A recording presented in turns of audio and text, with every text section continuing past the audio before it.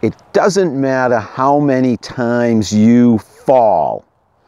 What's more important is how many times you get right back up.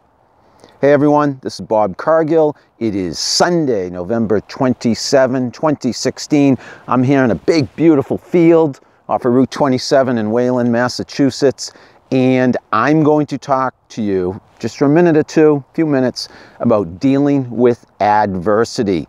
When my son was only 6 years old, I wrote an article about him called A Day in the Life of a Skateboarder.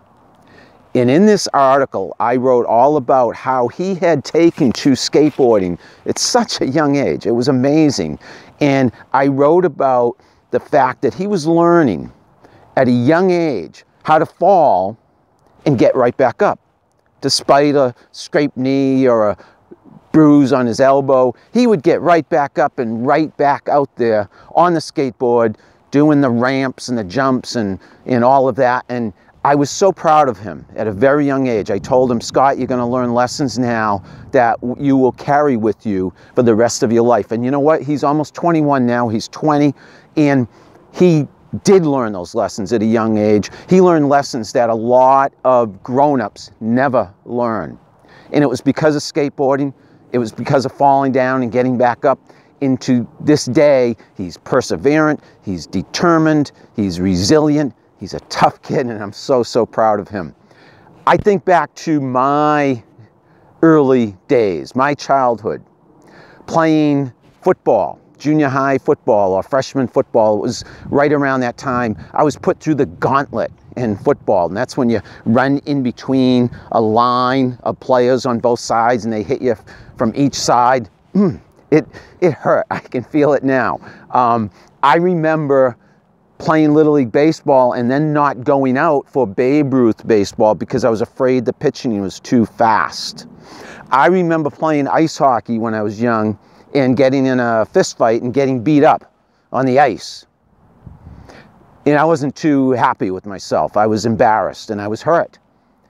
I remember not breaking into the starting lineup in 7th, 8th, 9th grade, junior varsity, sophomore year, I played basketball. Those 3-4 years, I didn't become a starter. I had to sit on the bench and I was so frustrated, so demoralized.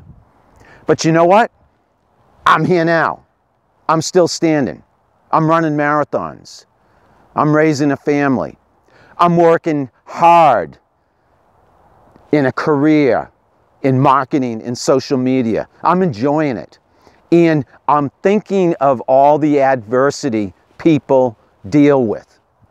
Health, money, family, marital, job, sports, you name it. We deal with challenges all the time.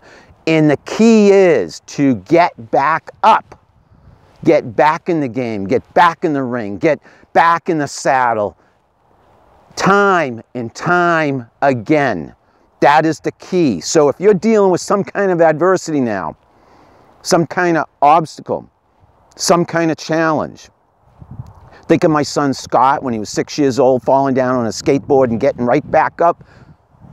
Think of me being afraid to face fast pitching in Babe Ruth baseball, so I didn't go out even though I was really good in Little League. I didn't continue in that sport because I was afraid. Think of me getting beat up on the ice in a hockey game when I was a kid, or going through the gauntlet in football, or not breaking into the starting lineup. But I'm here today still trying, still working hard, still persevering, tenacious, determined as ever.